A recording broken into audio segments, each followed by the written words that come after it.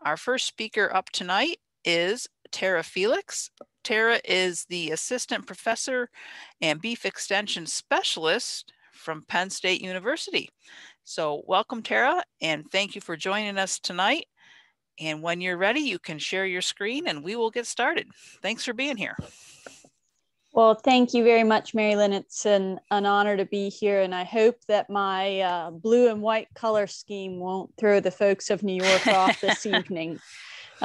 We just got done today with our Extension Annual Conference, and one of the last comments that I made for the conference and participation was that Extension rallies together, and I'm happy to be here to cheer on Cornell's Extension efforts this evening. I was asked to talk about quite a few things this evening, and so I'm going to jump right in the interest of time to try to keep to my 30-minute window.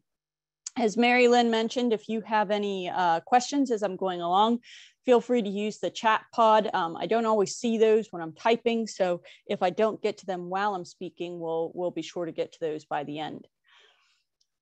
When Mary Lynn asked me to put together this presentation for you all this evening, she asked me to talk a little bit about nutrition at different points in the growing calf's life, and economics and butchers. Oh boy. So I'm going to try my best to cover all of those topics. I'm going to warn you up front, if I advertise a meeting about economics in Pennsylvania, nobody will show up. So I am a nutritionist by training. I sprinkle in a little bit of economics, and but with nutrition and economics come numbers. And so if there's anything that you don't catch on the slides as we go through, as Mary Lynn said, feel free to go back and review the recording, or my email is tfelix@psu.edu, and you can always feel free to shoot me an email, ask me a question, or request a copy of the slides. I'm happy to do that as well. When we start a conversation about nutrition, it's important to realize that whether we're talking about cows or pigs or dogs and cats, all animals, humans alike, require 6 distinct classes of nutrients. Those 6 classes of nutrients are water, carbohydrates, proteins, fats, minerals, and vitamins. Of those 6 classes, 3 provide energy to the animal, and those are carbohydrates, protein, and fat. Of course, we wouldn't want much protein to be providing energy, but we know that protein in excess of the animal's requirements can supply some energy and actually has an energy value similar to that of carbohydrates. Fat would have 2¼ times more energy. However, when we feed the ruminant animal, we are limited in our inclusion of fat because that fat hinders fiber digestion in the rumen, which is one of the main benefits of feeding a ruminant animal, of course.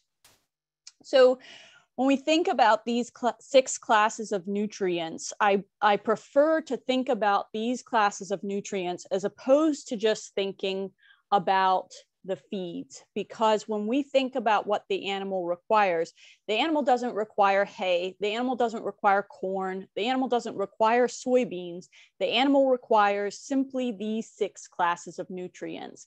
And however we can supply those 6 classes of nutrients in the most economical way is all that matters at the end of the day. In our feedlot animals, there is a hierarchy of these 6 classes of nutrients being used every single day with every single bite of feed that animal takes. The very first thing in that hierarchy is that animal will always eat to maintain self. So before anything else can happen, that animal's maintenance requirements must be met. Cattle have fairly high maintenance requirements due to the extensive nature of their gastrointestinal tract and their overall body size when compared to some of our other food-producing animals. That said, cattle make up for that in their ability to utilize feeds that other animals can't, and more on that when we get to economics. Now, after maintenance requirements are met, after the animal is living, breathing, has enough energy to walk and maintain whatever tissue, flesh it has currently, then it can continue through the rest of this hierarchy through development, bone growth, tissue growth, through muscular growth, and into the last hierarchy, which is fattening.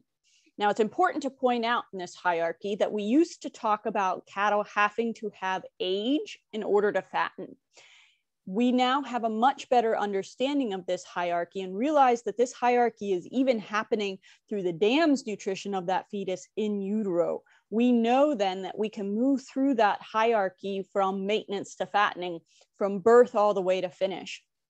And so how we manage those cattle early on can impact how they might grade on the rail for us later on. And can impact that not just back fat deposition, but intramuscular fat deposition that's going to affect our carcass quality. Now, when we think about this hierarchy of nutrients and how it's playing to develop the ideal carcass for us, which is the end result of our feedlot scenario, we have to think about that hierarchy from the get-go, from when that animal starts in the feedlot all the way to when it finishes. This is a graphic taken from Dr. Steve Lurch, who spent 30 years as a feedlot nutritionist for Ohio State University. And I don't hold that against him, even though I'm at Penn State now. In fact, I have my PhD ties to Ohio State University. So this graph shows that upon feedlot entry, cattle are consuming relatively small amounts of feed. And over the course of transition into that feedlot, intake will eventually climb. However, it doesn't really begin to normalize or plateau where cattle might be considered at ad libitum intake until about 21 days into that feeding period. Now, a lot of times during this 21 days, when we're talking about a beef calf system, part of the reason for that lengthy transition is the way that we manage beef cattle and the way that beef cattle systems work. We're bringing those calves in off of pasture from a forage-based diet and transitioning them to a grain-based diet. So that transition takes time. We're transitioning the animal, acclimating the animal to a new environment, to a new water source, away from the dam. We're acclimating the rumen microbes from a fiber-dense diet to a fiber-light diet. And so all that transition takes time. And after we get everything else acclimated, then intake can start to go up. Why is this important? And why is it important to focus so heartily on this intake conundrum that's happening here early in the feedlot? Well, part of the reason that it's so important is because intake is going to drive all of our profit centers in the feedlot. Feed accounts for 65 to 70% of our input costs in any feeding system, whether it's on the cow-calf side or and winter feed costs, or whether it's on the feeder side. In addition, intake is going to drive our body weight gain, which is our main economic driver in the feedlot, is that body weight conversion of intake to gain and feed efficiency. So when we look at the body weight gain of the same group of animals, when those animals ship, there's an initial loss of weight from shipping. We know that that's called shrink, right? And we all get mad at the packer when they pencil shrink us too much. But that is the reality of the situation. Cattle that are shipped will shrink. A lot of that is water loss. And so you see, as soon as they arrive at the feedlot, there's a slight beginning adjustment where they start to gain a little bit of that water loss back, but really they don't come back to the weight that they were prior to shipping until well after a week of that feedlot entry. So initially during this first week of feedlot entry, those animals are simply adjusting to the environment. Dr. Mike Hubbard wrote an article for Drovers once that described 25 mistakes made during this first week and how those mistakes often led to increasing this reduction on intake and loss of gain during the first week of the feedlot. And we want to make sure that that's not the case in our systems. We want to be aware of those drivers, and we could talk for an hour about how to properly transition animals. But for this evening's presentation, I just want you to be aware of how these intake parameters are affecting everything else we're going to talk about. Now, after that first week, animals' intake are still relatively low. However, the body is compensating at this point in time. And so we see a little bit more average daily gain occurring. However, that average daily gain does not begin to normalize again until when our feed intake starts to normalize. So we start to get on a more level trajectory of growth after that 21 days when feed intake has kind of hit the norm, the comfortable ad libitum intake for those cattle. Then we start to see a more consistent line in those animals and a more consistent weight gain increase. We can really screw this up by being bad bunk managers and not transitioning these cattle effectively. This example demonstrates actually a very good initial transition and what one might consider ideal and hope for.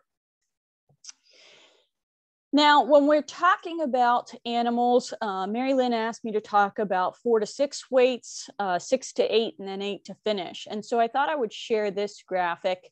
This is a graphic that depicts the average expected dry matter intake at different body weight groups. And the reason that I shared it is that it's important to note that in the slide that we were talking about previously, in the normal intake slide, we kind of normalize around that to maybe a little bit above 2%.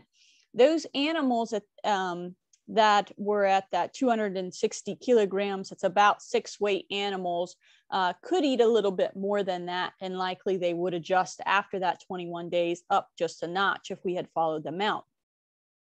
But this intake matters, because at the end of the day, this intake is going to drive the pounds per day or grams per day consumption of those 6 classes of nutrients that are ultimately going to dictate the hierarchy of nutrient use, or how those nutrients are used within that hierarchy. So let's give you an example of that. So here we have a 550-pound steer. This steer is consuming a 13% crude protein diet. And I use the 550 pounds because that's roughly where we were at on those preliminary graphics of intake and body weight gain. This steer is consuming 3% of its body weight. So we've gotten past that initial 21 days. And what we need to know is how many grams of crude protein this steer is consuming. So how much of that protein is going to be used in our hierarchy for maintenance, development, and then ultimately growth and fattening.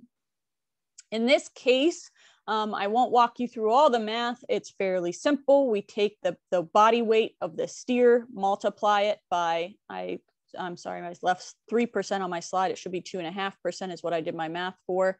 And we end up with 811 grams of crude protein. Now, if we calculate that same steer, and I made another mistake, this should be 550 pounds. This is what I get for changing my slides right before the talk. So if we take that same 550-pound steer, ignore Dr. Felix's lack of slide correction, and calculate it at 1% of body weight. That steer is consuming 5.5 pounds of feed and ultimately only 325 grams of crude protein. So same steer, 2.5% of intake versus 1% of intake, and we differentiate a swing of about 500 grams of crude protein. Why am I hammering so much on this crude protein calculation? Well, I think protein is one of the prime examples of how that hierarchy matters and why that hierarchy matters, and one of the easiest examples when we talk about growing cattle. Because ultimately, when we're asking that 550-pound steer to gain, we're asking that steer to put on muscle. That is our end product, muscle, the meat that we are going to eat. And so if that 550-pound steer is getting 800 grams of crude protein, it can gain close to 2 pounds a day. However, if that steer is at initial feedlot entry and or that steer is sick or there's something else going on, it's getting bullied at the bunk and that steer can't eat but 1% a day, then that steer is not going to gain. That steer needs a minimum of 450 grams of crude protein in order to gain 0.4 pounds a day. And I think we would all be pretty broke feedlot managers if our steers only gain 0.4 pounds a day. That's not a very good average daily gain. And so when we think about this protein in that hierarchy for growth, then we can start to put some numbers around this and think about how that intake is driving everything else that we are doing in the system. So that's the take home. Nutrition is about consumption, not concentration. Now for the rest of this talk, I'm going to stop harping on that, and I'm going to focus on the fact, I'm going to focus on different rations that we're using, and assume that all of these steers have passed that 21 days and are eating for ad libitum intake, eating 2% of their body weight at least. Now, I have this little book that I keep on my desk next to me pretty much every day of my life, not just because I'm a nerd, but because I'm a nutrition nerd. And this book is the Beef Cattle NRC. And in this book, we have detailed out in specific tables, thanks to the great work of Lofgren and Garrett back in the 1960s out in California, where they did comparative slaughter techniques. They've detailed the requirements of cattle at different stages of production.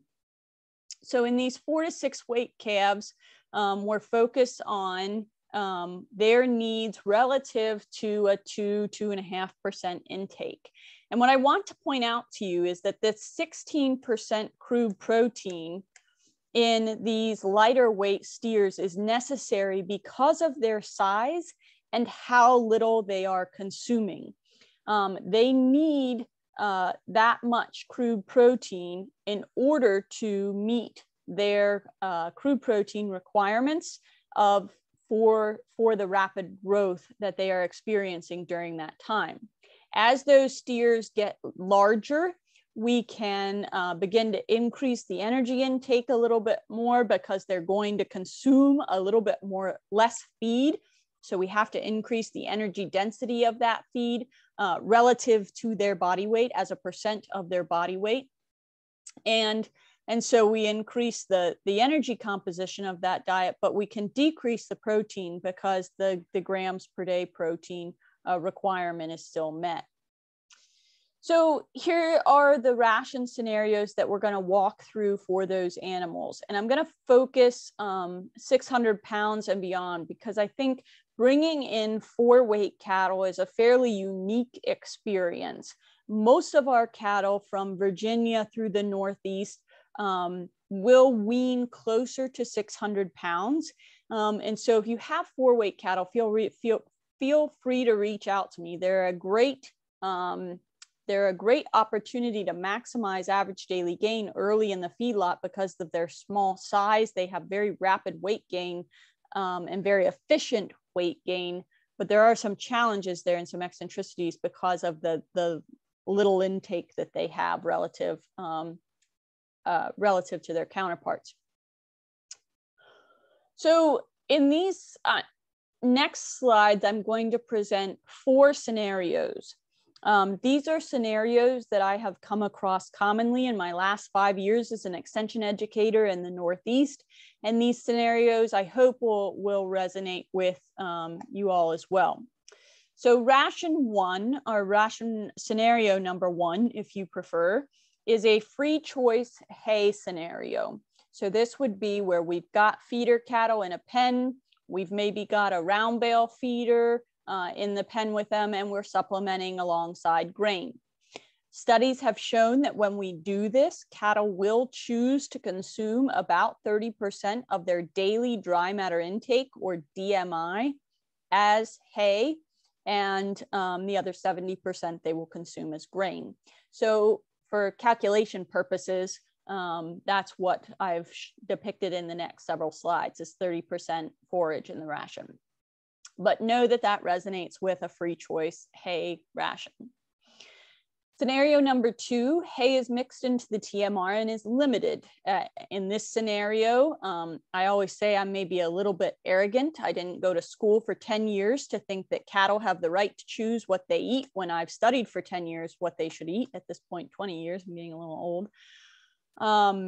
And so we limit the hay intake and feed the cattle a TMR, much like a dairy type of a situation. Now, this case in scenario number 2, we're still using hay.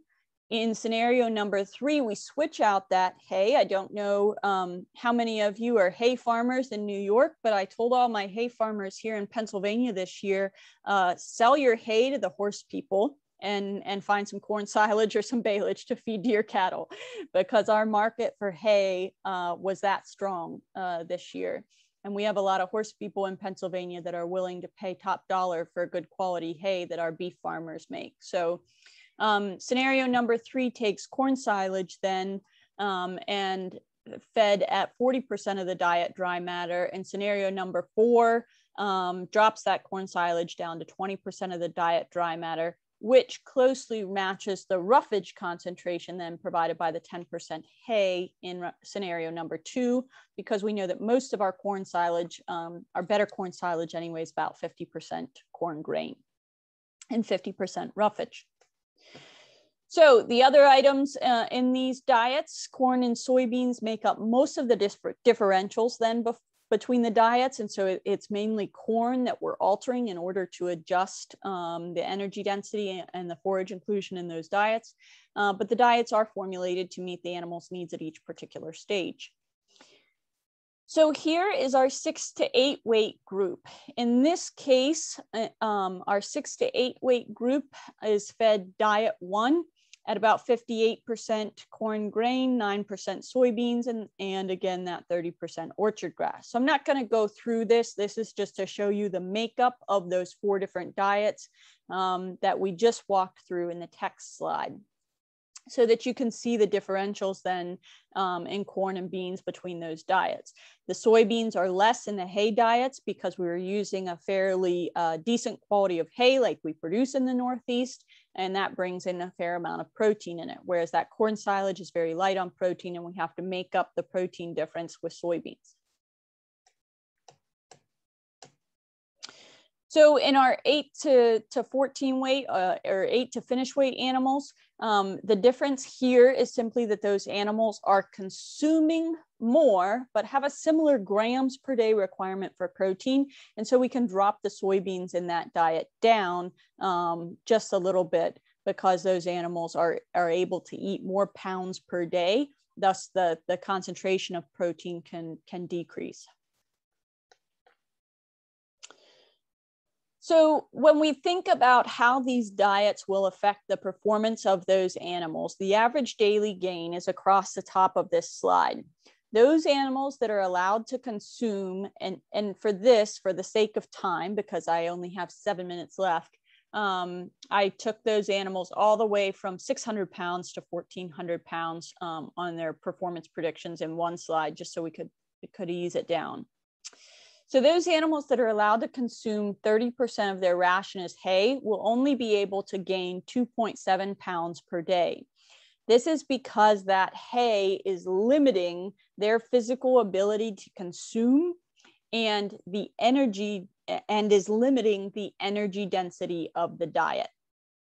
So these animals have a less energy dense diet. They're gaining less weight, and so they are the least efficient. This is a feed conversion ratio, a feed to gain ratio. So how many pounds of feed does it take to put on 1 pound of gain? It takes 7 pounds of feed in diet 1, 7.2 pounds of feed to put on 1 pound of average daily gain. Now, I was teaching a class, Livestock Feeds and Feeding today, and I was teaching beef nutrition to a group of students that had already studied aquaculture, poultry, and swine feeding. And I said, this is our greatest disadvantage in the beef industry. When we're simply stacked up next to other meat producing sectors, our feed conversions are by far the worst. When we're stacked up against those sectors pound for pound. However, our greatest advantage is, and this is a prime scenario, those animals are consuming hay, those animals are consuming corn silage, and in many cases, those animals are consuming byproducts that no other industry sector can use, aquaculture, poultry, or swine. And so that is our biggest advantage when we talk about cattle. Now, if you look at the rest of these diets, you can see how that average daily gain changes very little because of the nutrient density in those diets and being somewhat similar. However, there are modest changes that impact the days on feed, but remember that diet 2 and diet 4 were our most similar roughage concentrations and had our least amount of roughage. And these cattle fed 10% hay inclusion or 20% corn silage are only on feed for about 270 days versus 278 or 300 days for the diet 3 and 1 respectively. Now I have, oh, this was supposed to fly in. I have pricing here, but I want to point out something. This pricing isn't very relevant to today's market. I just am using it to show you pricing comparisons among the 5 diets based on performance. This is a 5-year pricing average where corn silage is priced or valued at about 9 times the cost of corn per bushel per the Iowa Ag Guide guidelines. Again, these prices are 5-year averages, and I used 5-year averages as a comparison initially because we have not been anywhere close to averages for a while and won't be in the near future. So I'll talk about that in a moment. When we look at the economic predictions for this group of animals based on those 5-year feed cost averages, I'm just gonna draw your attention to the bottom line here, which is our profit and loss. You can look over the numbers at your leisure and look at the sale prices and those kinds of things. We use kind of current sale price economics. But what is really relevant is the profit and loss. How much are these animals making or losing? Those animals fed diet 3 are actually the most profitable animals. Despite their 8 additional days on feed, corn silage is our most economically viable option in many cases when it comes to feeding cattle, particularly in the Northeast with our corn basis. And so we can see that those cattle that were fed in diet 3 in this particular scenario yielded the best economic return. But those cattle that were fed in diet 4 were not far behind. In many cases, I think the average daily gain predictions, or in this case, I think the average daily gain prediction might be a little bit light for diet 4, and I anticipate those cattle given implants and other technologies may have responded even better. So there's a differential here of about $12 a head. Now, despite the fact that the cattle fed diet 2 gained similarly, performed similarly to those cattle fed diet number 4, the expense of hay makes diet 2 an option that becomes less desirable economically, because that hay is a valuable commodity. And even when we limit that hay inclusion, we still come out dollars ahead to feed a product that other industries can't use. Now, I told you those were 5-year averages. I priced these prices out in February, and they've changed even a little bit more since then with current hay prices in Pennsylvania and current corn prices. And given the current hay shortage in Pennsylvania and the current cost per bushel of corn grain, diet 1 and 2 quickly become losses. So we are no longer making any money on these cattle. We are losing money on these cattle because of how much it costs us to feed those animals. Our profit and loss looks a little upset then for diet 3 and 4. We're still coming out dollars ahead, but we're not nearly as favorable as we were with that 5-year average pricing scheme. Again, we have to keep in mind that those feed inputs that we're talking about are accounting for 60 to 75% of our total operating costs, and those are really driving our bottom line.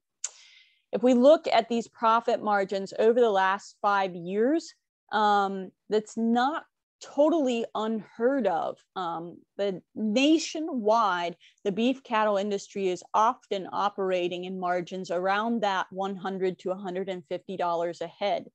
Now, in the Northeast, we tend to do a little bit better than that because we take opportunities to target niche markets or local markets, and we're getting very good at that. And so we can change those margins a little bit. But again, nationwide, if contracted, margins are only at about $144.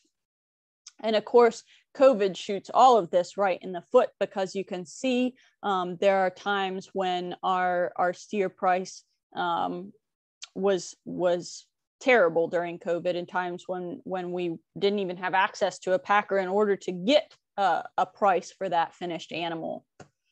Why?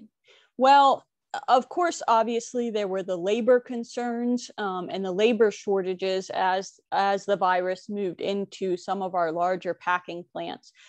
But there were also consumer concerns that were causing these challenges.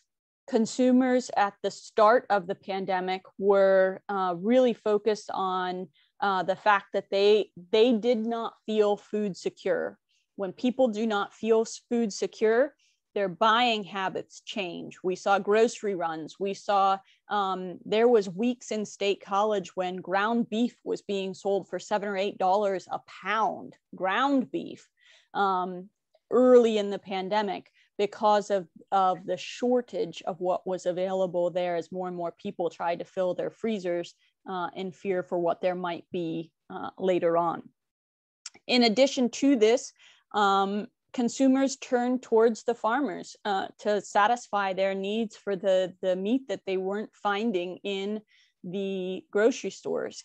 And this put a burden on the farmers, particularly a burden in terms of being able to get enough cattle to the butcher and finding a butcher that could process those cattle fast enough to meet those consumer demands.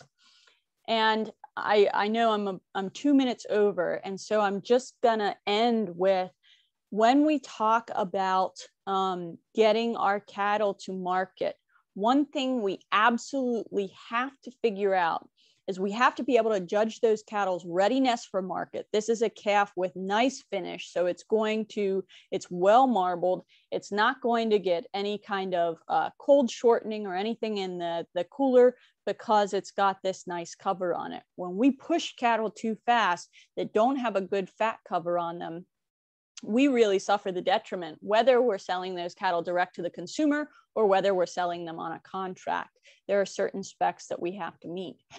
And the only way to make sure that we do not get caught is to learn what it is that we're looking for, and then schedule to make sure that we have our slot in the market, and then manage those cattle to make sure that we get them there on time. So I think every time I start a farm profit meeting, I always start with, what are your goals? You have to make a plan, you have to stick to the plan, and you have to schedule. Thank you.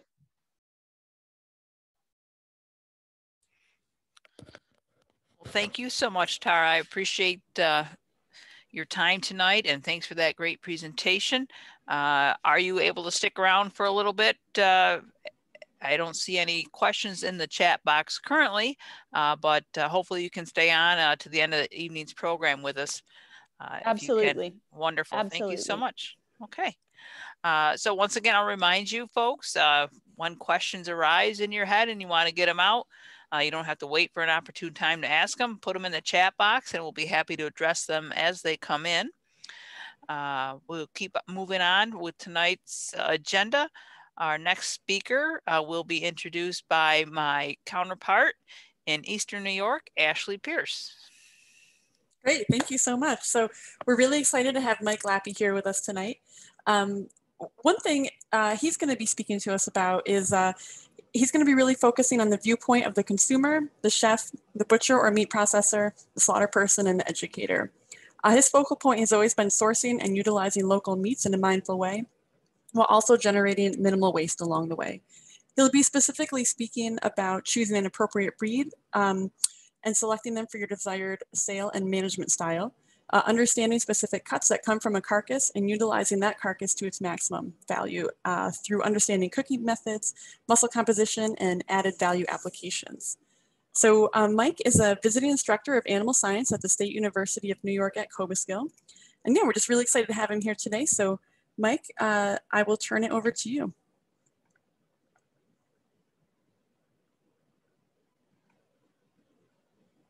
Nope, do we have you here, Mike? Mike, you're muted. Oh, sorry. Thank you Great. so much, Ashley. It's a wonderful privilege to be here to speak with you guys this evening. What I want to do is I'm going to share my screen and go forward from there.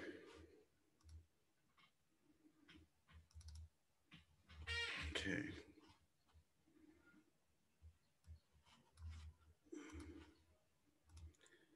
All right, so everyone hears me well?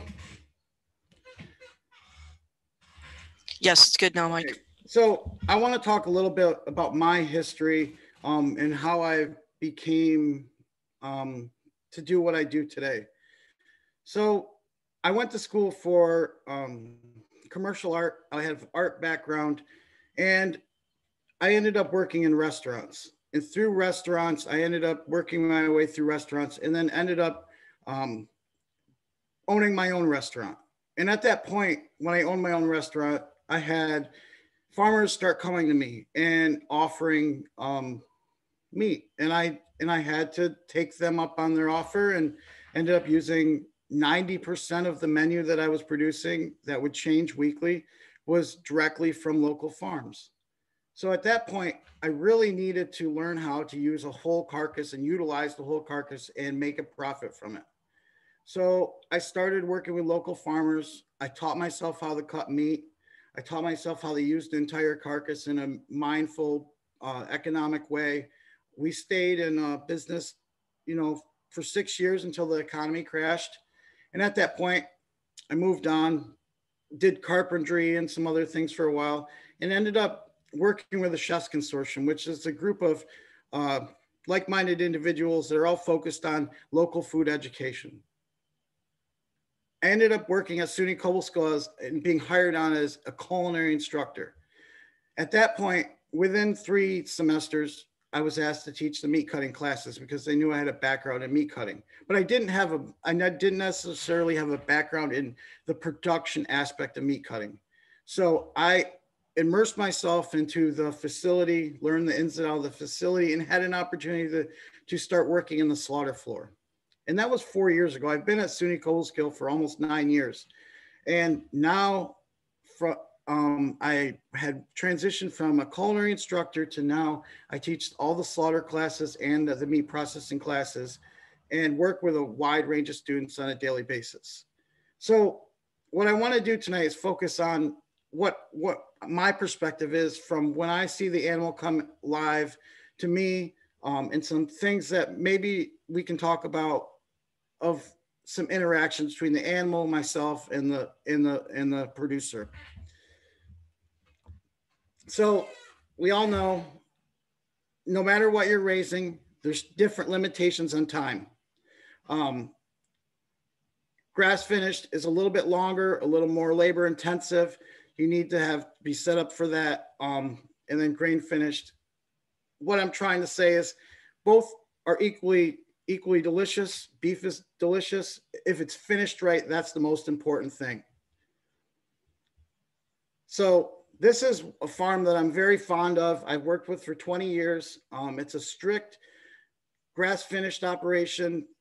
They do ballage in the winter and then grass throughout, pasture and hay throughout the summer. You can see they have about 300 head, beautiful cows. But this is a picture of some of their herd just a couple days ago. And you can see that they're all well-conditioned animals. They're very, they look really good on the hoof. And this is a picture of one of the steers that the farm supplied me with. So you can see the steer is probably about 24 months old, little older than a grain finished steer, but you can see this is what I'm looking for when I come to work on a Monday morning. So I'm looking for this nice straight back, nice curved brisket, and the tail head to be slightly pronounced. But if I come to work, I know just by the outside looks of this animal that it's going to be a good carcass. And then here's another picture of another animal, same farm, fully finished. So one thing I really want to stress this evening is human involvement in animal handling systems. There's nothing more nerve-wracking to me is coming to slaughter on a Monday morning and having an animal pacing out in the pens. I think these animals should all be handled greatly before the slaughter process. That is something that I found that the farms that are handling their animals regularly, getting them used to holding systems, corrals, are the animals that aren't stressed out when they come to me. There's nothing worse than that experience of having an animal that's completely out of its element. And when it comes to me, it's just berserk because it's never been in any kind of, any kind of pen or holding system. So that's one thing as a slaughterman that I really want to emphasize is that people should be able to work with their animals closely, make sure they're used to transport, holding systems, corrals. And then here's another picture. So what I feel, having these animals go through these systems, that last day, when they come to me, you don't want that to be the day that they have stress. That's the last thing you're going to want, is to have your animal stressed out when it comes to me. And I understand that some animals are just genetically prone to have those stress tendencies, but for the most part, animals that have been handled greatly don't have that stress. So humane handling comes from the farm, transport, all the way to the stun,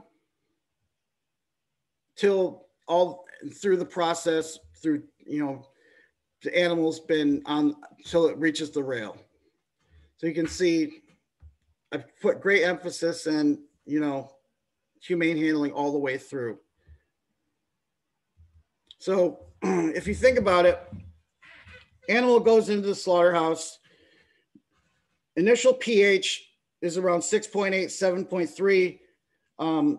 If there's a distress disturbance, that pH is not going to go down to that 5.4 to 5.8 at rigor mortis. That's going to affect muscle quality. The last thing a farmer wants is to have their animal disrupted by inferior muscle quality, because it's not going to eat right. It's not going to look right. It's not going to present right. So by using effective animal handling and stress reduction processes, that you'll be able to have that animal come through, and it will be a quick and easy process to have the animal stunned, bled, and then put on a rail. 7 to 10 days is pretty a good standard for acceptable tenderness, desirable flavor, and a modest weight loss in the carcass. A lot of the people that I work with want their carcasses aged out longer. And I'm going to give a good example in a couple slides about someone that wants their carcasses aged out longer, but it's not appropriate that this carcass is aged out longer because of the lack of finish. And then muscle composition, after that further aging, that 75% of water composition is going to just turn into dehydration, and then a little more pronounced flavor. But all those enzymatic changes are going to be through between that 7 to 10 day period. So here's a couple carcasses that I had in the cooler this week. So you can see on the right hand side, these are a Piedmontese Normandy cattle. They dressed out around 500 pounds. And if you look over on the left-hand slide, you can see that this animal is really lacking finish. The farmer also wants this animal hung an extended period of time. So you're going to have two things. You're going to have oxidized in an oxidized exterior of the carcass. You don't have a lot of finish on the back where you really want it, along the muscles of support.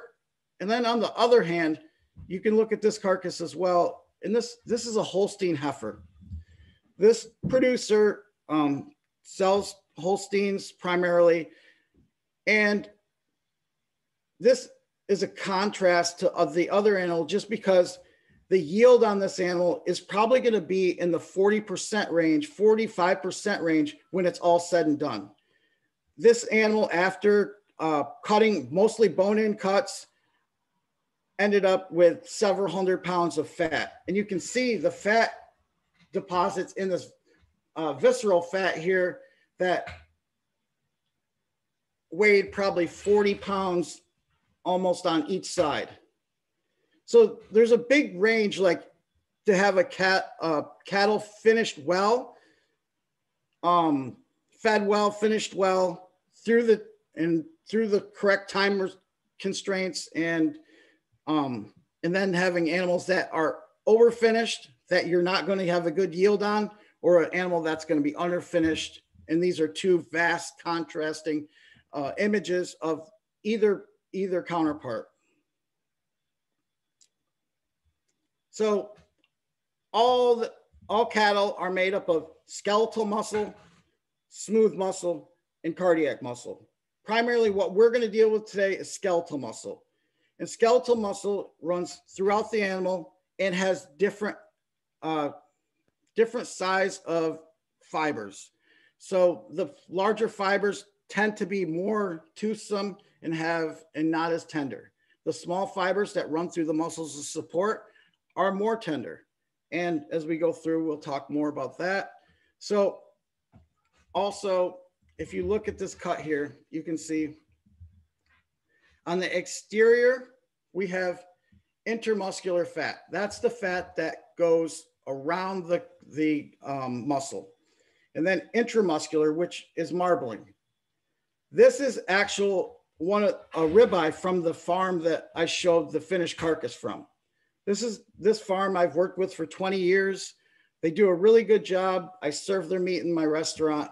I'm really happy with their grass finished product. And this is a really good example of a really well grass finished product. A lot of their animals don't finish out till 24 to 30 months, but this is the end result. And this is, to me, is quite a beautiful thing.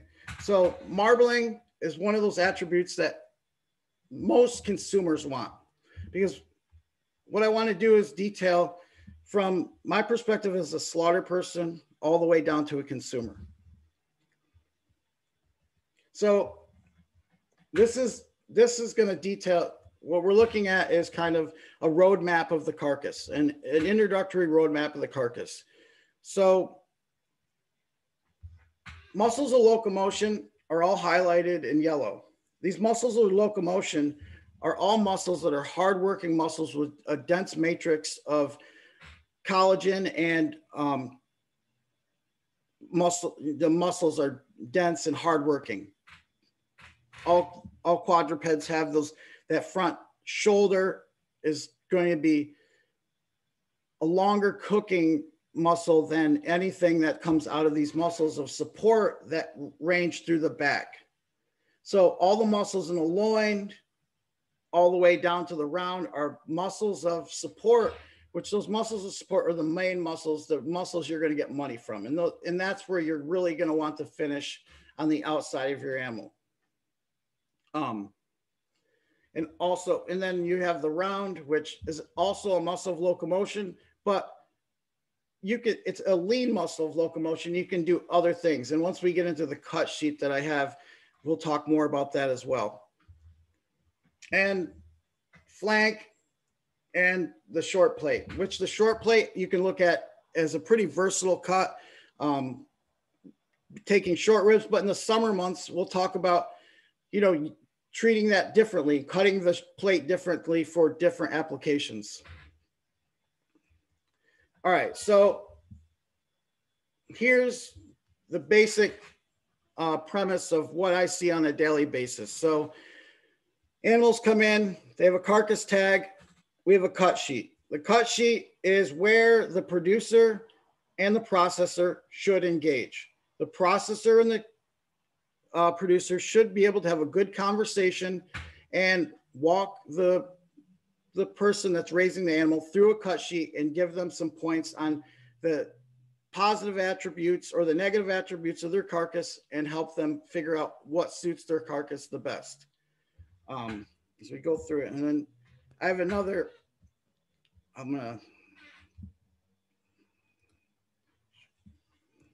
so this is our cut sheet at SUNY Cobleskill. So you can see we have thickness of steaks. Standard is a 1 1/4 inch steak, which to me, 1 1/4 inches is a perfect thickness for cooking. So I think about cooking a lot when I'm cutting meat, and that 1 1/4 inches is perfectly for grilling, searing, finishing the cut with minimal time, but still having a really good end result. Most people go with that. And then we also have a desired fat trim. So what I've found through history over the last 5 years is that the people that want the fat don't have the fat on their carcass, and the people that don't want fat have too much fat on their carcass. And what I tend to do is I try to go through the cut sheets with the producer, go through each area, talking about what kind of cuts, what kind of seasonal cuts they want to do, what they want to get out of their carcass. So here are the main primals on a beef carcass. So we have our chuck with a subprimal of our arm. We'll go back to the rib. So the rib is where your rib eyes, rib roasts, all your rib steaks come from. You could, tomahawk steaks. And then your short loin is where your loin or strip loins or your tenderloins are going to come from. And then your top sirloin. And when we go through this, I'll talk more about the specific cuts as we go through. Your round is your hind leg, your flank, your plate, and your brisket and foreshank. So what happens when your carcass comes to us? Carcass comes into the room. We break the carcass. We create primal cuts, which I just went through the primal cuts down to subprimals, to retail cuts, such as steaks and roasts, and then packaging, and then back to the farm, the producer.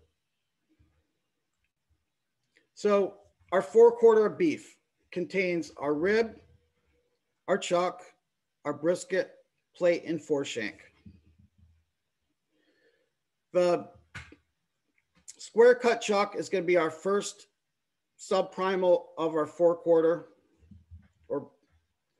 and what it includes is our shoulder clod, our neck, and our chuck roll. So you can see these are some rough cuts of a square cut chuck. So that whole chuck primal has your neck, your arm clod, and your chuck roll. But right here is your square cut chuck. And what you can do with that is the old fashioned way, which you can make a 7-bone steak or a 7-bone roast, or one of those traditional chuck arm pot roasts, or pull some of those chuck short ribs off the plate on the chuck itself. And then if you want to get further into this, so I have a lot of producers that they'll raise bigger animals and they want more value from that animal. So that's when we go to the point where we can break that animal down further into smaller cuts, so there's not a big sticker shock when it comes to market. So you look at over here and you can see your whole chuck roll, and then I have the option of making roasts out of my chuck roll or chuck eye steaks, which are quite delicious. I also have the option of removing the underblade or your serratus ventralis, and I can make Denver steaks from that, which you don't see very often in market, but it's one of those things that you're starting to see in some butcher shops and grocery stores.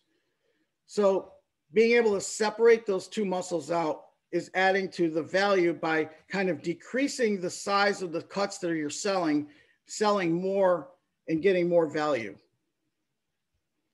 So some primals of that chuck would be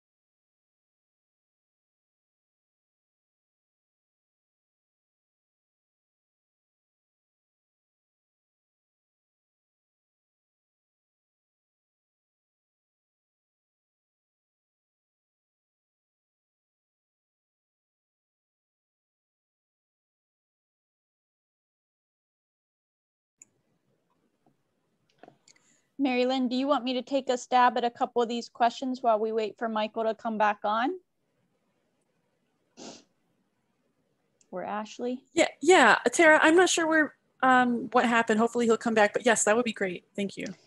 So in the chat, we have a couple questions about grain versus grass-fed beef.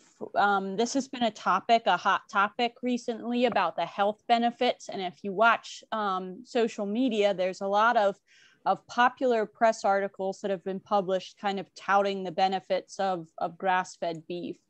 However, if you dig into the scientific literature, the omega-3 and omega-6 fatty acid differences that are touted in grass-fed beef actually exist in the same concentration in grain-fed beef.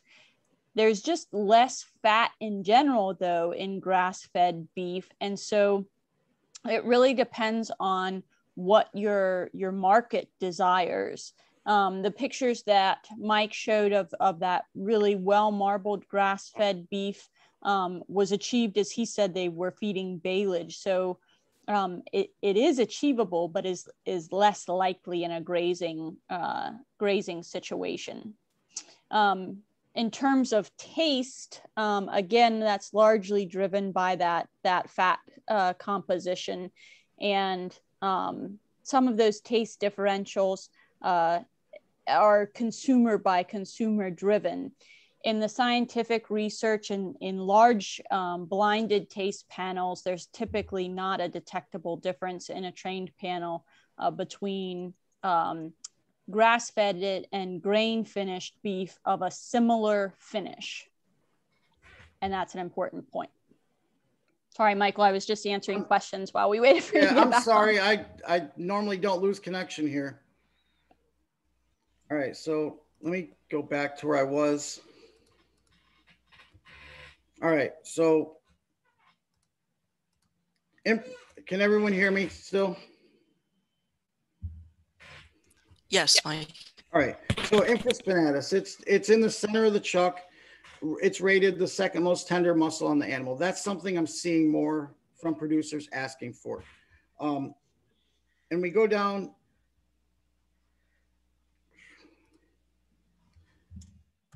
And then one thing I'm really disappointed with is the amount of producers that aren't taking back things like soup bones. So I had a student one time, and he's having great success at a farmer's market. And I asked him, so do you guys make stock? You have a 20C? And he's like, no, I've never really thought about it. And I said, you should probably think about making stock and trying to sell it by the quart. And he got approval from Ag and Markets, made a batch of stock, and then ended up coming home with $600 that weekend extra. And I try to influence as many producers as possible to use, to fully utilize their animals to their full capabilities. But it's really kind of it's unhappy. I'm happy to see a lot of the people that are producing animals aren't taking a lot of the stuff back that they're actually sending in. And it just it goes into the rendering barrel in the end of the day. So the other part of that chuck is your shoulder or your arm clod. And rather than grinding it, there's a bunch of cuts that you can actually produce from this shoulder clod, which is your teres major or your bistro tender, which is a really, really, really tender cut that comes out of the shoulder clod or the ranch steaks that are on the right side.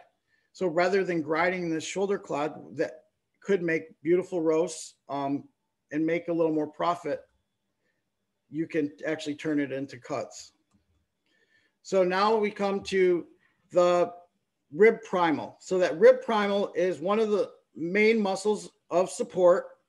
It's what you'll see prime rib made out of, tomahawk steaks, ribeye steaks, or your Delmonico steak. So the main muscle is the longissimus, and the spinalis dorsi is the cap muscle. So there's two different muscles within that, in that primal, which can be utilized well. So when I had my restaurant, if I had a big rib, I could actually remove the longissimus and then take the spinalis off and turn that into a whole nother appetizer or another dish in itself, which would allow me, if I had a really big rib, to make smaller, thicker cuts that cooked better. And it was definitely more of an economical pathway to choose with that rib. So here are some of the cuts from the 7-bone rib primal. So we have your rib steak, your rib roast, a French rib steak, and then your spinalis dorsi with that cap muscle that you can see distinctly here on the left. And then you can also pull your back ribs from a boneless rib steak, and those can be sold as well. The plate. So the plate is the primal that's right below the rib. And there's a lot of options, especially in these warmer months. A lot of people are saying, what do I want short ribs for? That's a slow braising cut, takes a lot of time. But there's other options such as these cross-cut short ribs that are 3/4 in thickness. And what's pretty cool about the short rib plate is that those can be grilled. They can be quickly marinated and then grilled quickly. And they seem to sell really well. And a lot of producers that have taken them back have had a great success with them. Another cut over here is the hanger steak, which that's the one of the main muscles that controls your diaphragm. And people tend to call it the butcher's tenderloin because there's only one on the carcass. And not a lot of people take them back, but it's a delicious cut. The farm that I frequently work with has those, they slaughter several cows every 2 weeks. They stockpile them and then they'll sell them off to a restaurant every month or so.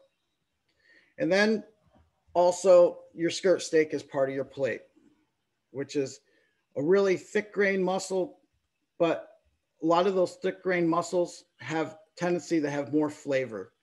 So you think about flavor versus texture, and often I go with flavor over texture.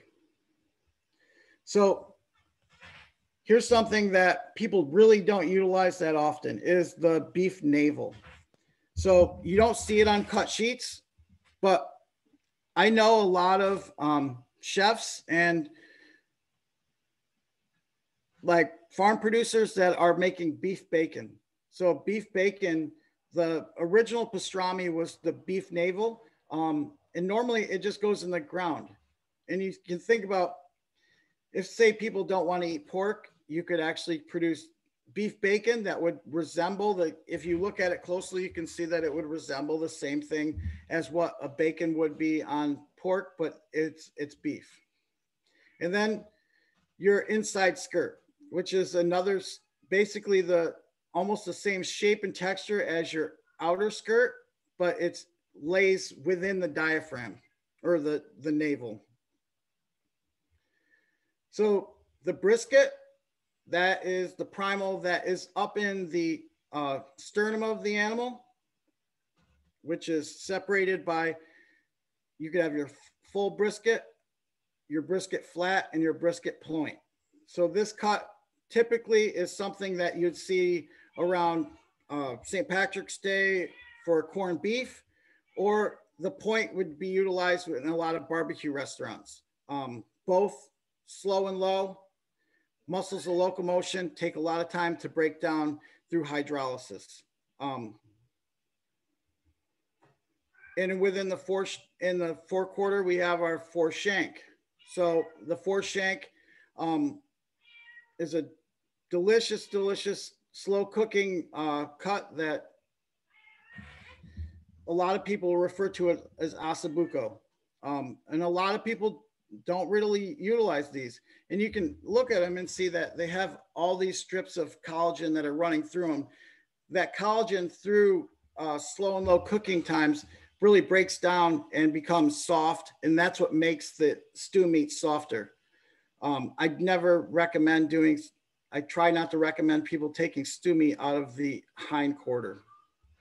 And then you also have marrow bones, which those are great for pets, and they're also, a lot of chefs will love to have those as well. So we move into the hind quarter. You can see that our primals in our hind quarter would be our round, our top sirloin, our short loin, and our flank. And that's the forequarter and hind quarter are separated from your 13th ribs, your 13th rib.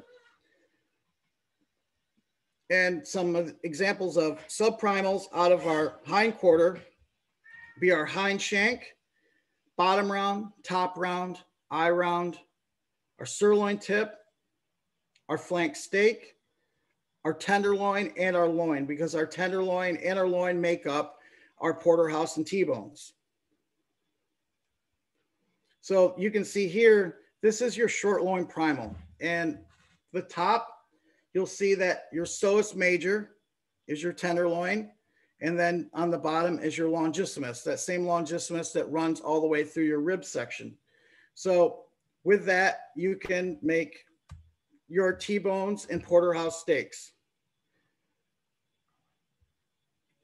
And then if you look at it this way, you can actually pull off your full tenderloin for a full tenderloin roast, or have a bone-in strip that can be cut into steaks as well. And then the transition from the boneless strip to a loin roast to a strip steak. And then you can do petite strip steaks from that point on. But you can see that starting from that loin primal, there's a lot of possibilities that you can go with. And then your tenderloin, you can see that you have a full tenderloin up on the top left, and you can see your center tenderloin here with your butt, and then fillets as well. And that tenderloin can be turned into roast or fillets all the way through. I'm not a big fan of tenderloin just because it is the most tender muscle on the animal, but it lacks in flavor. And then this is my favorite primal out of the entire animal. The top sirloin is wonderful. And there's so many possibilities within this top sirloin. And it's a pretty vast primal, which lends it to being a very large steak when you're just cutting it into normal steaks. So there's a lot of different options you can go with this top sirloin. So this is, for instance, is some cuts that we made last week. On the right-hand side, we made some large sirloin steaks. On the left-hand side, you can see that I broke this top sirloin out into 4 equal roasts. So one customer wanted steaks, the other customer wanted roasts, and you're able to break this top sirloin out by taking your cap off, which your culotte would be your cap. Your tri-tip would come off your bottom sirloin, and then you can take your gluteus medius or your center sirloin and split it directly in half to have two roasts of the same size. So basically that top sirloin broke into 4 equal roasts if you're thinking about sharing a carcass 4 ways. Or you want smaller roasts to sell out of that top sirloin.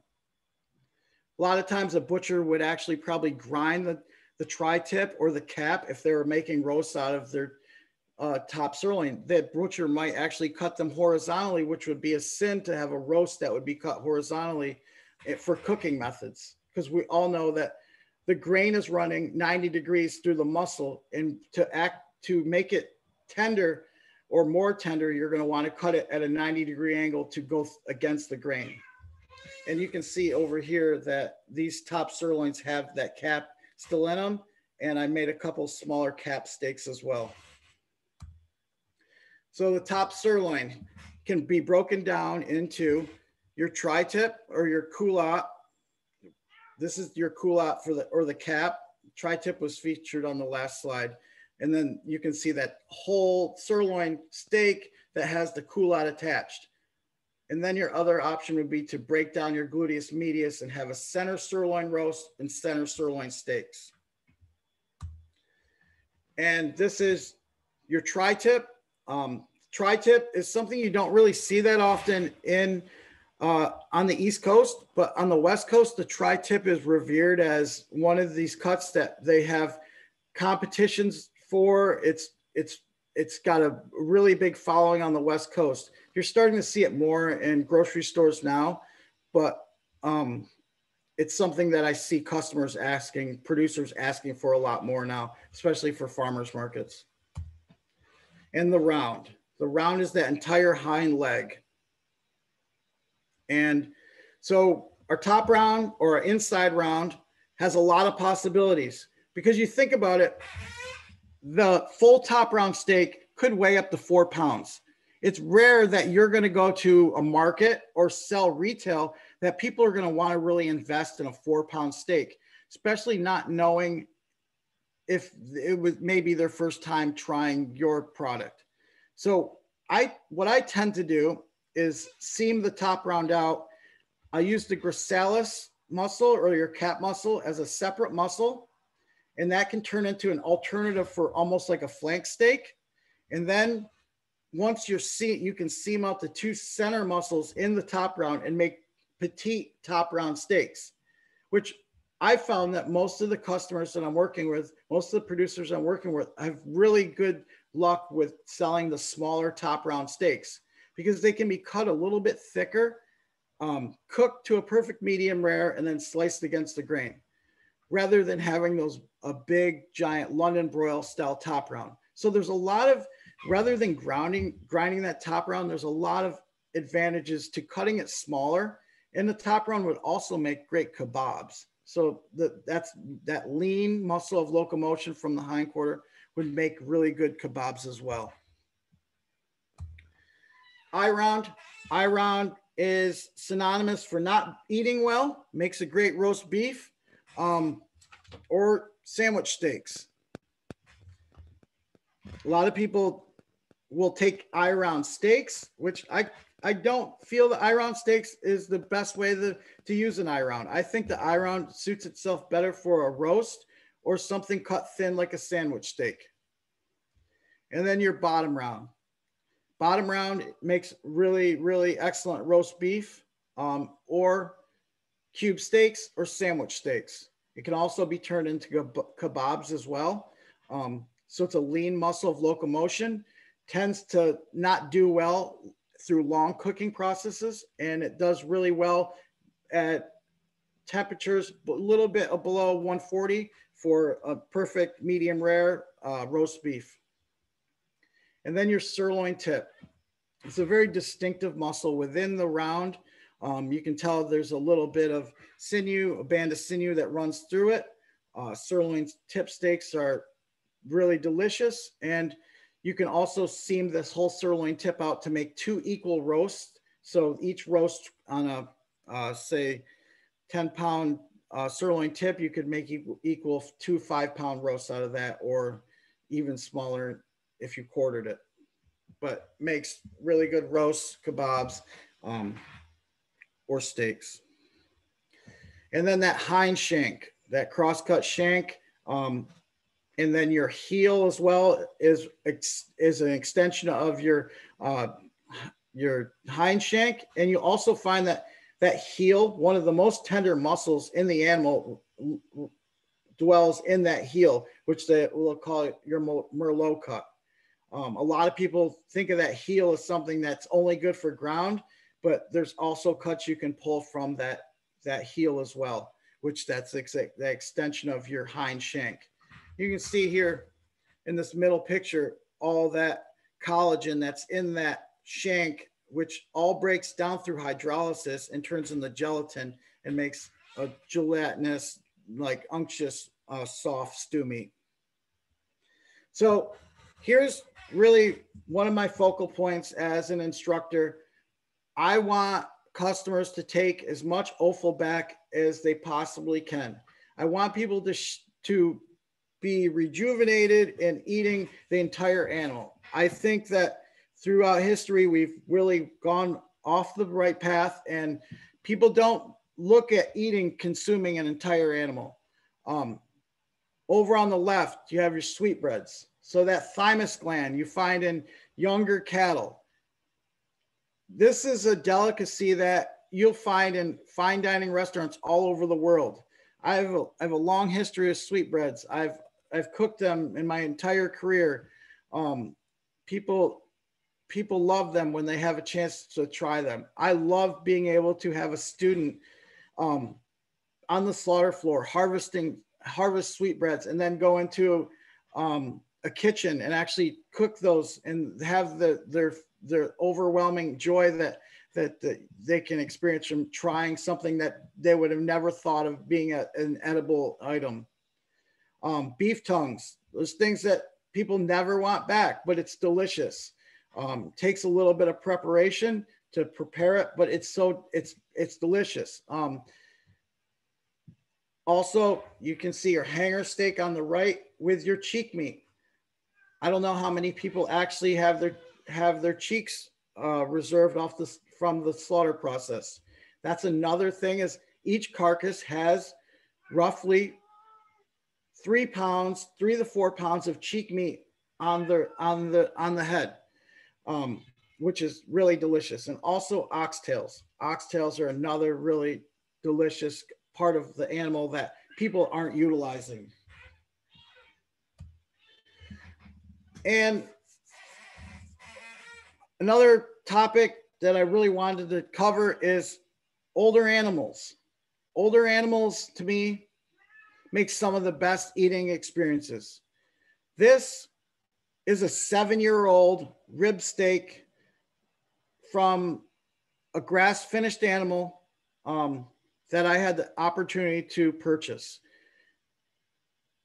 I find that there's a lot of misconceptions about older animals. People tend not to want to eat them, but they are equally as delicious, especially if they're maintained on a good diet.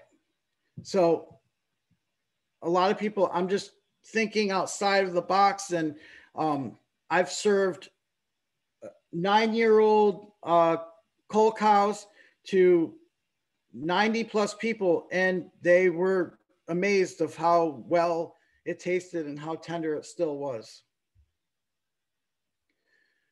So we'll get to cooking. So grilling, roasting, pan frying, searing, or smoking. Maillard reaction. Maillard reaction is that reaction to heat to the muscle, invoking the sugars within the protein. The sugars are caramelizing, creating flavor. And that I get back to when I talk about cooking, cutting for thickness, for that Maillard reaction, proper Maillard reaction, to have a muscle that is still medium rare, medium-ish, but has extensive color on the exterior, because that color is where you get your flavor from. And that Maillard reaction is what makes the actual cut taste good. So you get people that want their cut, they're trying to think economically, and they want all their cuts at 3/4 of an inch. Well, I hate to say it, but you take a 3/4 inch steak, put it in a pan and cook it, you're going to have a well done steak, and the exterior is going to be gray and it won't be pleasing. If you think in terms of eating with meat, and that's the way you should be thinking in meat, you're going to be able to think thickness, time in cooking. If you can correlate everything from the animal, from carcass finish to the way it's cut into cooking, that's where you're going to get the best results. And then slow and low, which we would talk about braising, smoking, stewed meat, or sous vide. So denaturing the collagen within that muscles breaking down through hydrolysis, creating a very soft, delicious textured meat. That's kind of why I don't recommend processors, going for making stew meat out of the round. That stew meat out of the round is never going to be as tender as something that would come out of your 4/4 or your chuck. So thank you. Feel free to reach out to me at my email or on Instagram at any point. So these are some pictures of some dishes, that I have up as well.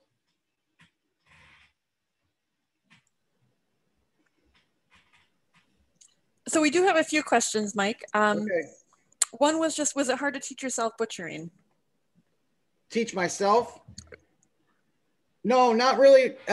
For myself, once you learn the carcass, and I really kind of like, it was a great experience to learn the carcass in the way that I learned the carcass, because I taught myself a way to cut meat in a way that I could serve a farm's meat without attaching a specific cut.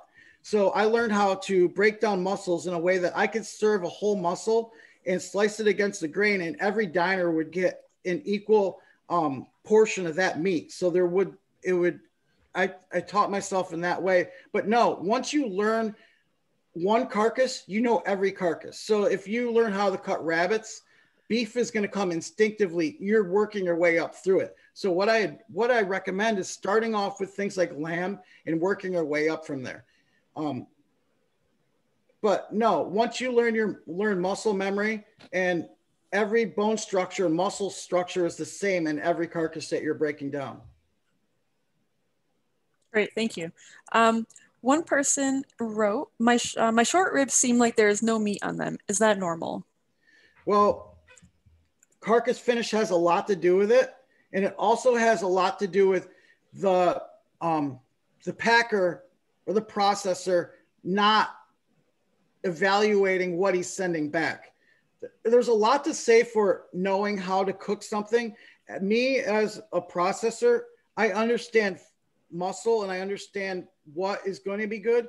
But yes, like a lot of times it goes into how much finish is on the animal or the size of the short rib.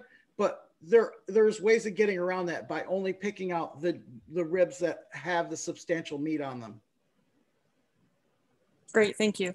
Another question is, where does the flat iron steak come from? The flat iron comes from your chuck. It's your infraspinatus. It comes from the shoulder blade. It's rated the second most tender muscle on the carcass. It's very easy to pull. It's a little harder to fabricate because there's a very thick membrane of thick sinew that goes right down the center of it, which it takes a lot of skill to be able to remove that effectively. And we have, let me pull the questions back up. This is a little off topic of beef, but hopefully you can, don't mind answering. Yeah. What is the difference between mutton and lamb? Is it only the age of the sheep? Yeah, anything over a year old with lamb would be considered mutton. It will be labeled mutton, anything over a year.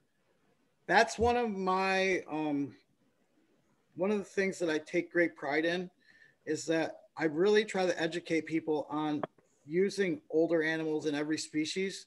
I have a lot of lamb producers that I've become very close with and kind of created an added value system with a lot of these lamb producers that what we do is we take a lot of their cull sheep and we turn them into a variety of sausages. And these have really exploded at farmers market. Even though they're considered mutton, they've sold really well, and the customers want more and more, and they're always want to send their older sheep in to have them turned into sausage. Also, one of my best lamb producers sends a lot of her older sheep in, and we use all the middle meat out of those sheep, and that sells really well as well. I really want to advocate for using older animals, well finished older animals, and I think they're really delicious. And I think those are all the questions I see in the chat box. So does anyone have any other questions for either of our speakers?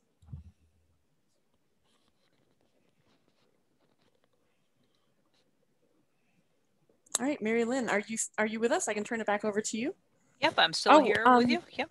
I do actually have one last question in the chat box.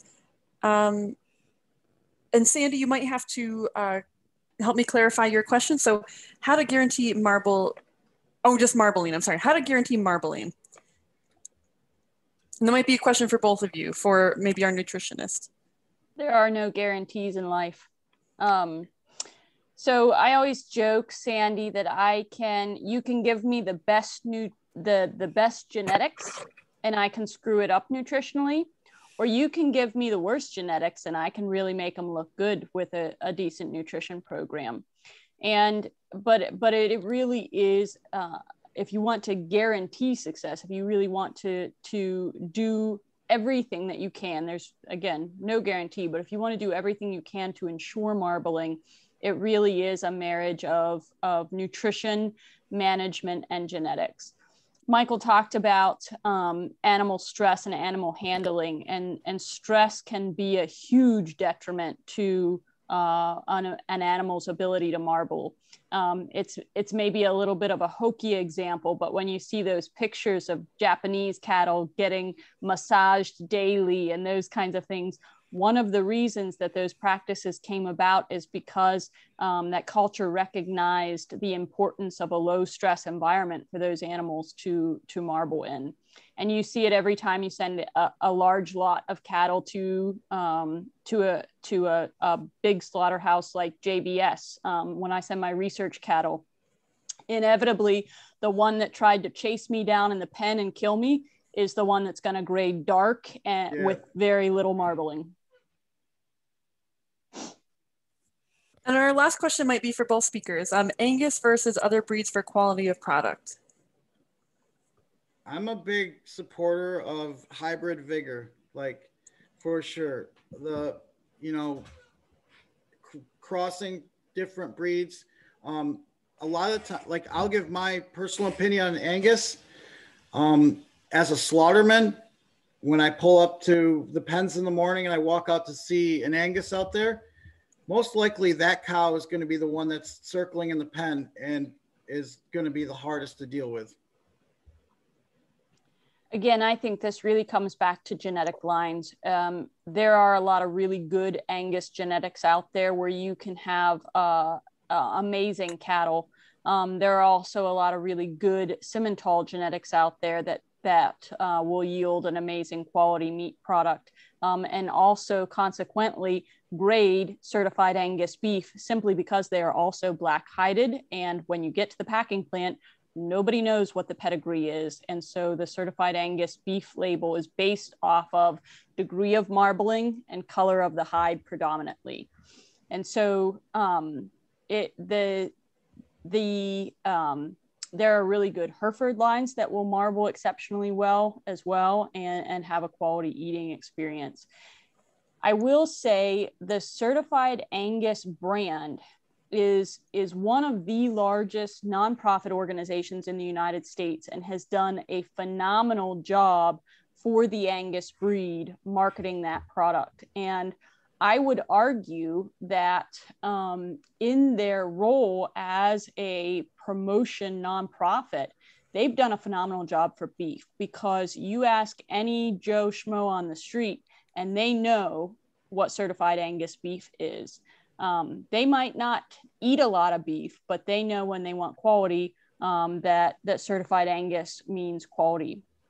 But again, it's important for us as producers to recognize economics. if it's going to take us an additional $100 to get a prime carcass out of that black-hided animal, then that's not going to pay us the premium. The certified Angus beef premium right now is about $20 a head if you're selling in a conventional market. And whereas the Choice Select spread is about $9 a head. So you get an additional 10, 12 bucks for the certified Angus premium over the Choice Select spread. Again, does that pay? The university answer is it depends. As a beef feeder, as a nutritionist and a nutritionist with my roots in feedlot nutrition, my comment is always that you give me an animal that'll gain 4 pounds a day and convert at a 5-to-1 conversion, and I don't give a damn what color it is. That's the animal that I want to feed.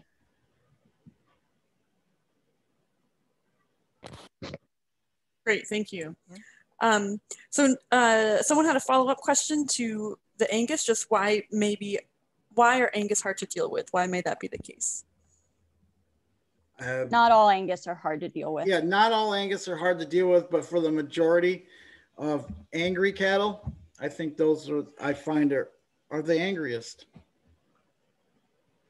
You want angry cattle, go down to Brazil and work some Nelore bulls through a feedlot. Angus are kittens. Michael also pointed out in his talk, working with your animals. The Angus breed has gotten a very good reputation as a cow breed because of its mothering ability. One of the things that makes it a good mother is that it is protective. Angus are protective of their calves. And if you want gentle Angus cows, then be among your cows from the time they are young heifers. Don't be a stranger to your cows, and that will go a long way to ensuring your ease of handling them later in life. And the last one I see right now in the chat box is, why are Wagyu cattle high in marbling? Genetics, genetics, genetics. It's all about the genetics. It's the same reason some humans put on weight around the midsection a little easier than others, right? It all goes back to our moms and our dads and our genetics. Great, we had another question come in actually. We are currently backgrounding steers for the freezer trade. I want an ideal finish of 1250 to 1350. When should I pull the steers from backgrounding ration to a grain-based diet? Can you ask that question again, Ashley? I was putting my email in the chat. Yeah, for sure. We are currently backgrounding steers for the freezer trade. I want an ideal finish of 1,250 pounds to 1,350 pounds. When should we pull the steers from a backgrounding ration to a grain-based diet? Great question. The university answer is it depends. So how quickly do you want to get to that 1,250 to 1,350 pounds? You can finish steers, and I showed that in the scenarios that I presented. You can finish steers all the way through on what some folks would consider a backgrounding diet, 30% hay or 40% corn silage. That will not be the most economic option for you.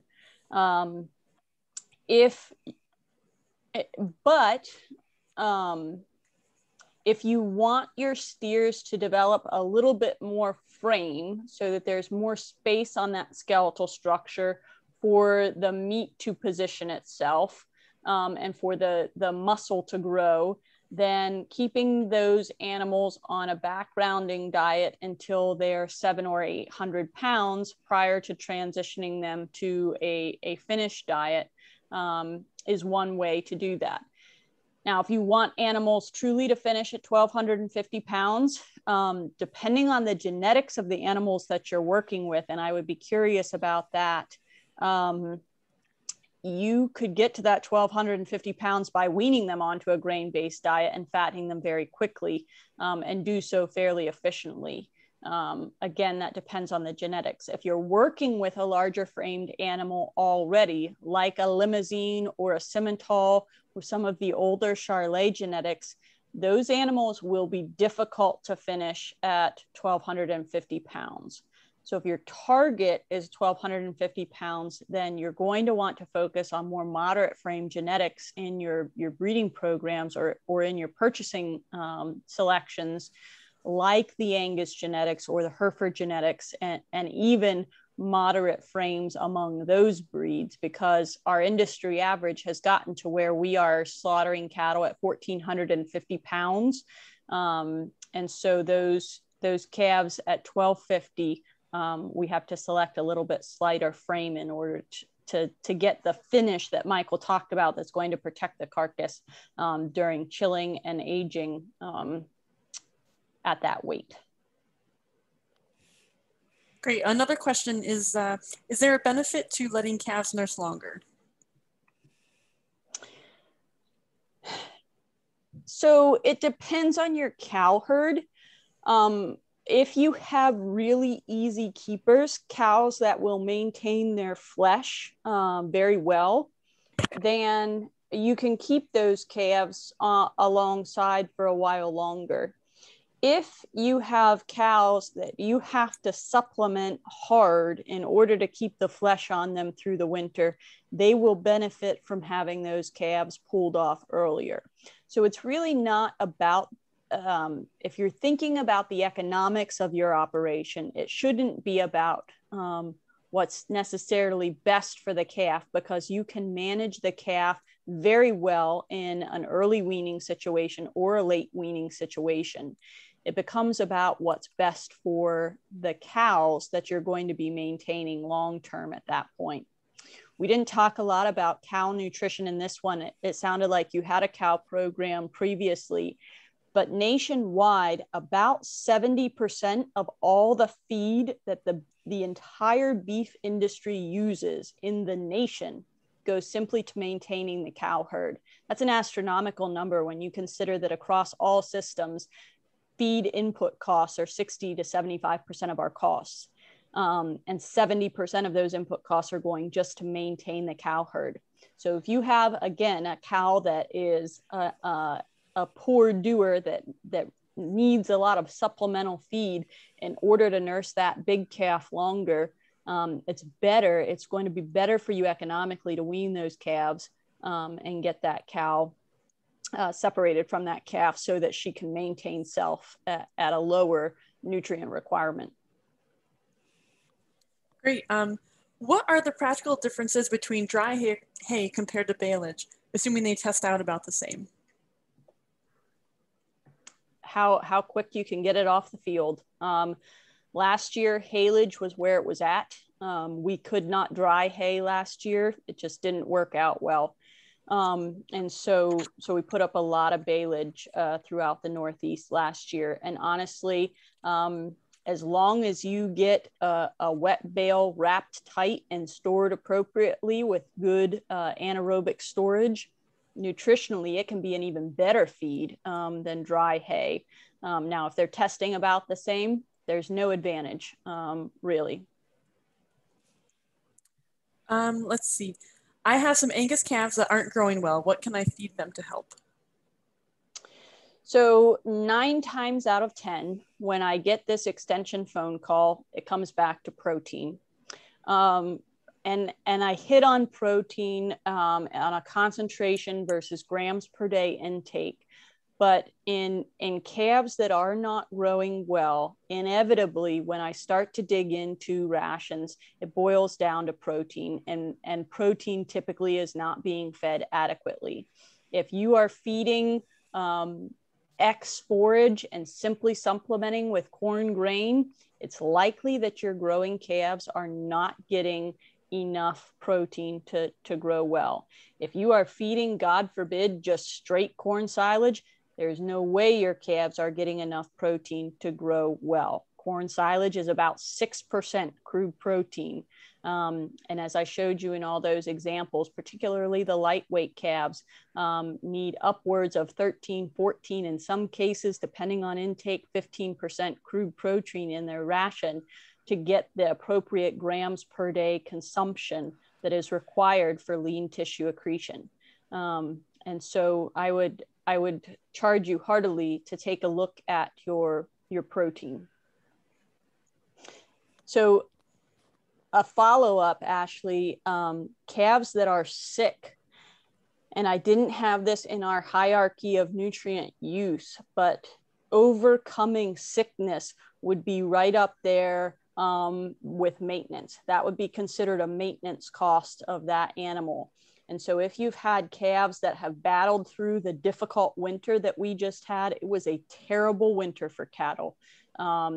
Lots of pneumonia, lots of coughing, lots of temperature swings that just wreak havoc on the consistency that cattle crave to grow appropriately.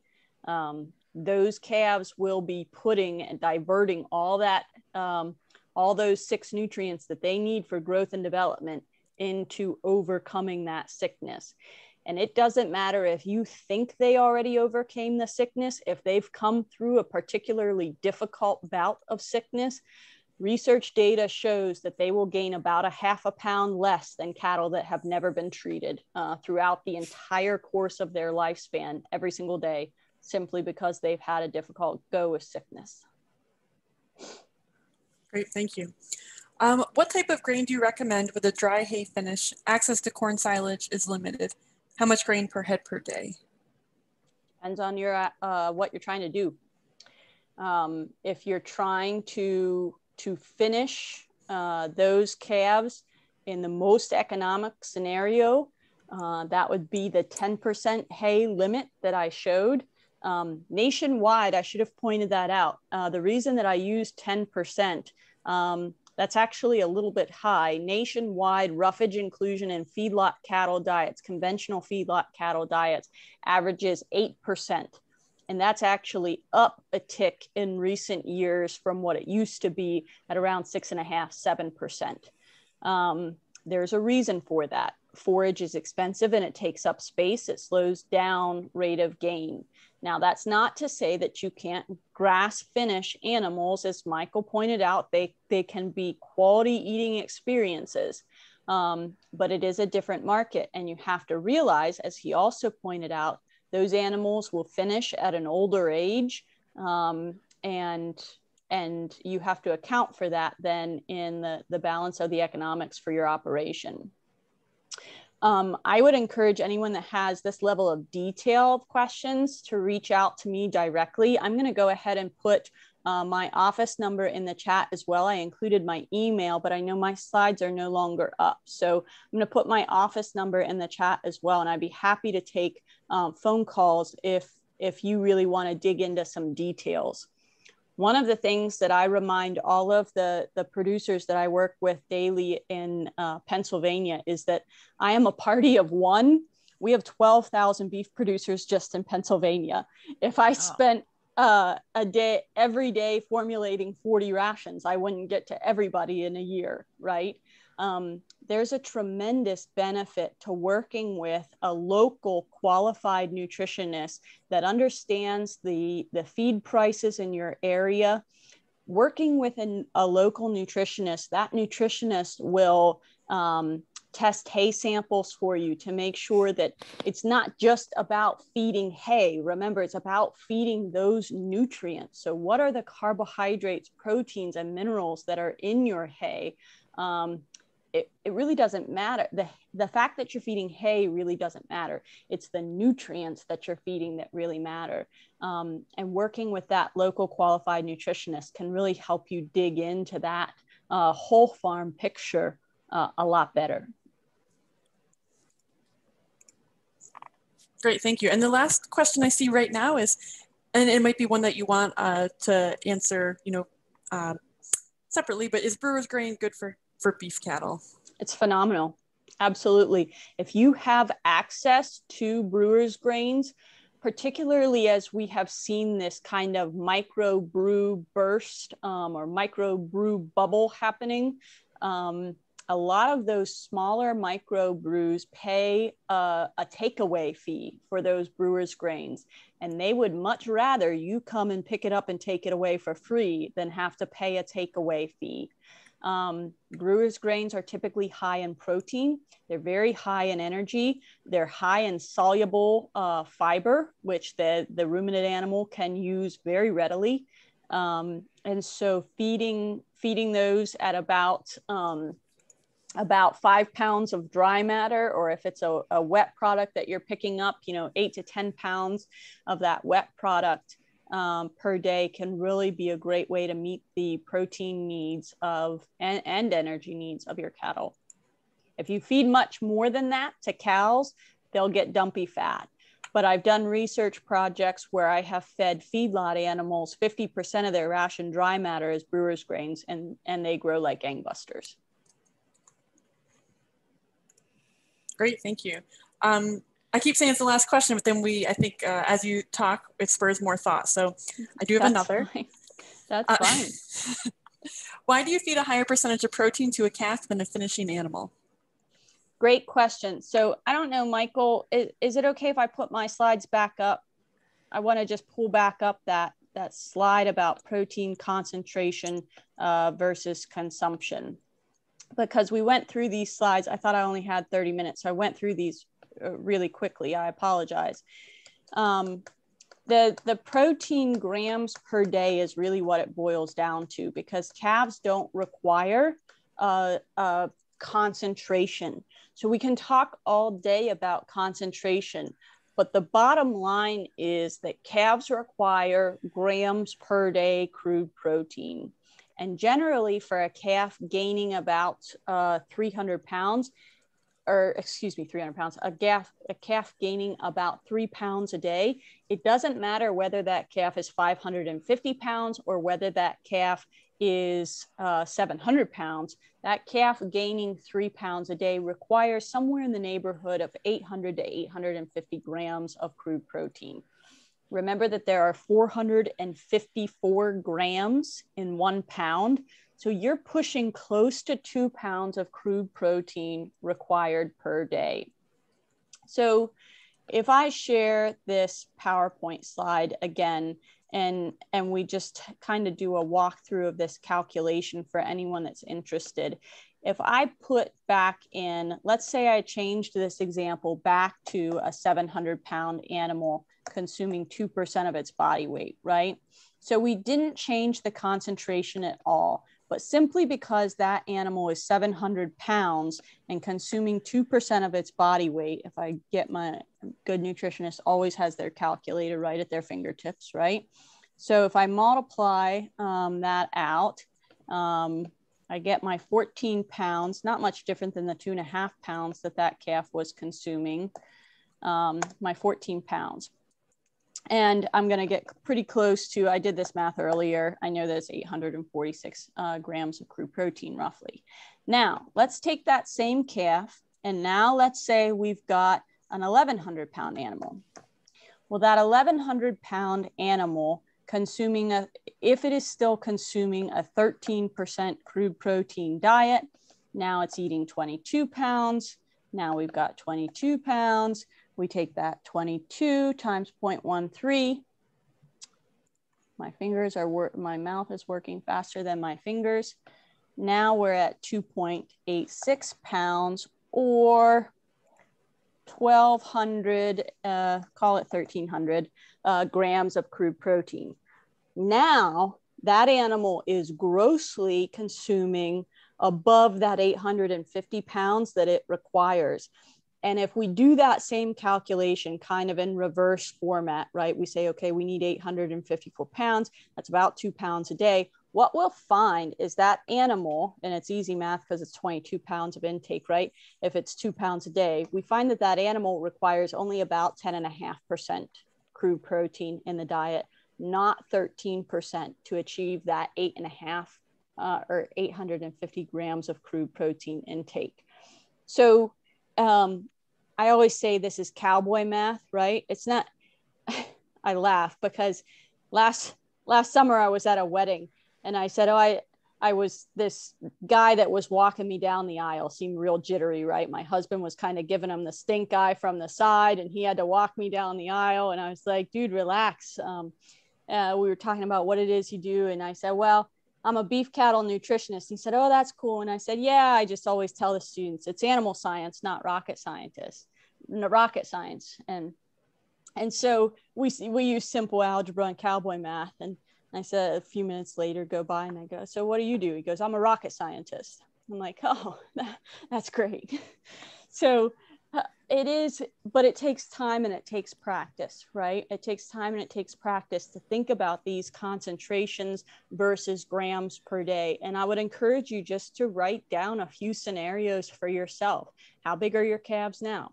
What are they eating if they're consuming 2% of their body weight? What are they eating if they're consuming 3% of their body weight? What are they eating if they're only getting that 7% corn silage versus the 42% crude protein in soybeans? Just kind of walk through a couple of those scenarios in your mind until it starts to become commonplace to think about grams per day instead of concentrations.